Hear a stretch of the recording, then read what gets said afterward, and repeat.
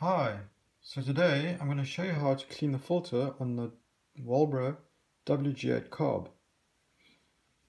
So the carb is kind of straightforward, there's nothing really complex about it, so you shouldn't feel nervous about going to clean out this membrane.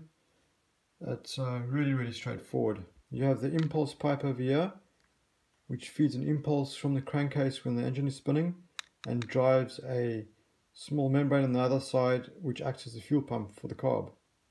There are 4 bolts, little nuts, nut bolts that you have to remove, and beyond that you'll find a membrane and a gasket. So let's go ahead and remove the last screw.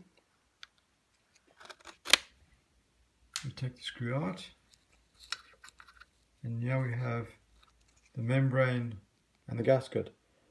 I've previously already stripped this out, so the gasket just simply fell out, but usually you'll find it's really sticky and stuck to one of the surfaces, and you have to carefully pry it out if you want to use it again, but I think it's just better to replace it.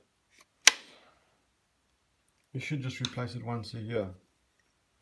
Right, so underneath here you find the cavity for the fuel pump, and down here is the little filter. Inside there's a small gauze. You get yourself a tool like this, or dental pick, take it and carefully drag it out.